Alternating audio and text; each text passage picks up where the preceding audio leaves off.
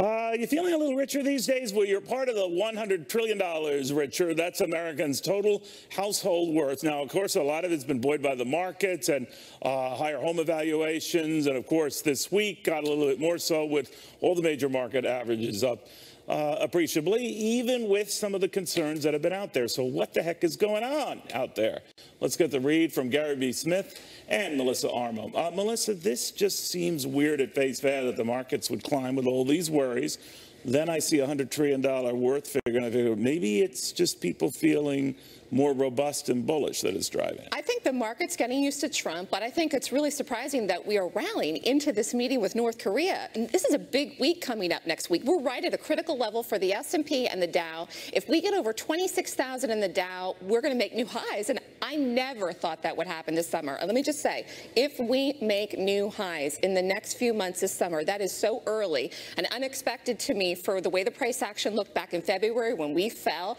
We will explode right up until the next presidential election for Trump to get going and maybe reelected again. I mean, he might actually get reelected again if the market runs up like that. I think earlier said that. But you know, Gary B., I'm wondering, all the years I've known you and talked to you, you've talked about meltdowns and melt-ups, and a lot of people look at what's been happening of late, and does this have a melt-up feeling to it? We keep climbing up, up, up, up, up. What did Warren Buffett say? He thought we were in the 6th inning? I think that I heard that a baseball game is 9 innings.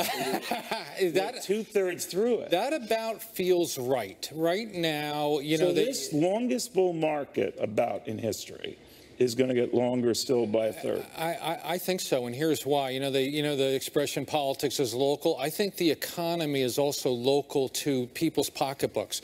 We have low unemployment. We have, you just talked about the household net worth. We have housing prices, at least per the Case-Shiller Index, has eclipsed the highs back in 2006. People have jobs, wages are climbing. Virtually no one's underwater like these. Exactly. Right? Okay. Well, there might be. There might be, right. But like national. Exactly. In general, people aren't, being foreclosed on. Everything's working right now. Could there be a black swan out there? Of course, always. But right now, I'm with Buffett. I think we have a ways to run right now. And, a lot of these tax cuts haven't even kicked in yet. Buffett also mentioned, we haven't even gotten to our heavy hitters yet. What was he referring to when he says that we're 2/3 through something, or that bigger things could come that could propel this still higher? Well, what do you look at? Well, meaning, just like Gary just said, corporations haven't even filed. Neither have individuals filed for 2018 when we have the tax cuts. Now, people, if they got paid on their W-2s, are seeing the savings. But companies, maybe if they've reported quarterly earnings, pay in ahead. But no one's filed or required to file until April of 2019.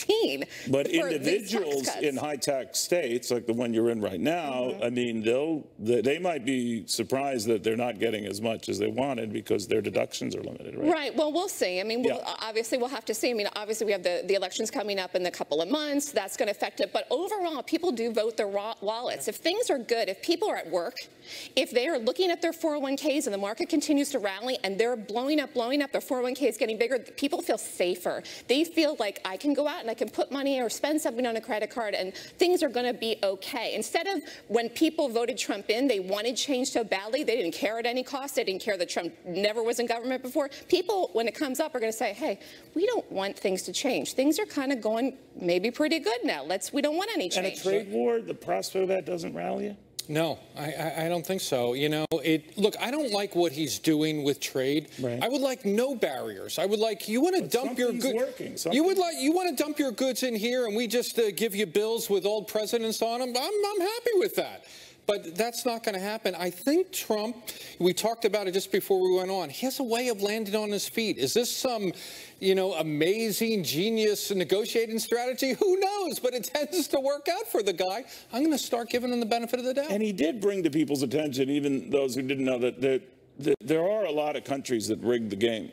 And it wasn't fair. He had to take a hard stance. If he didn't take a hard stance, with Canada, I mean, he's taken a hard stance, and we're going to see what's going to happen. They need us just as much as we need them, and that's the truth. The other thing is, I think he understands one thing. He understands that in the G7, in NAFTA, we're the big dog. And he has shown the ability to do one thing that past presidents have not done. He's willing to say, this isn't working, I'm walking away. Oh, boy, it's like going to the car dealer and saying, you know what, the price isn't right, I'm leaving. They come running after you, please, you know, buy the car. I've done that, but they don't. They don't say, we don't want you to be our customer. I'm in New York, I don't need a car. Yeah, rolled it in. All right, guys, we'll see what happens. But to their point, if the markets are rattled by all these nerve-wracking developments, or what would normally be considered nerve-wracking, they have a funny way of showing it. A lot more on that after this. In the meantime, there is new video of James Wolf leaving court. Now, he's the former Senate staffer indicted by the Department of Justice over these alleged leaks. And man, oh man, those leaks and who he was leaking to, and then the IG report next week, you can't make this stuff up. Well, even though a lot of people make stuff up. After this.